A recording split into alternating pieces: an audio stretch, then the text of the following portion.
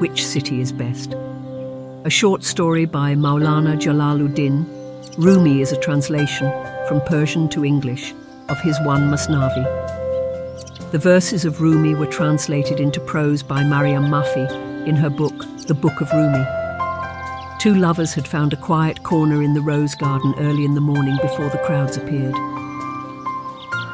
"My darling, you have travelled the world over and seen many beautiful cities and other incredible sights," murmured the young girl to her loved one, hoping to challenge him.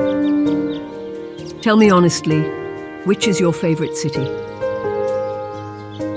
"There could only be one place in the world, my love, and that's right here. My garden of joy is to be by your side, even if we were in the middle of the driest desert. If I ever found myself at the bottom of a dark well but my love was next to me, I would be in paradise." So the simple answer to your question is, the best city in the world is where one's love is. And for me, it's right here, next to you. The embrace that followed his confession was the sweetest either had ever tasted. Moral of the story: a beautiful place is wherever your love resides.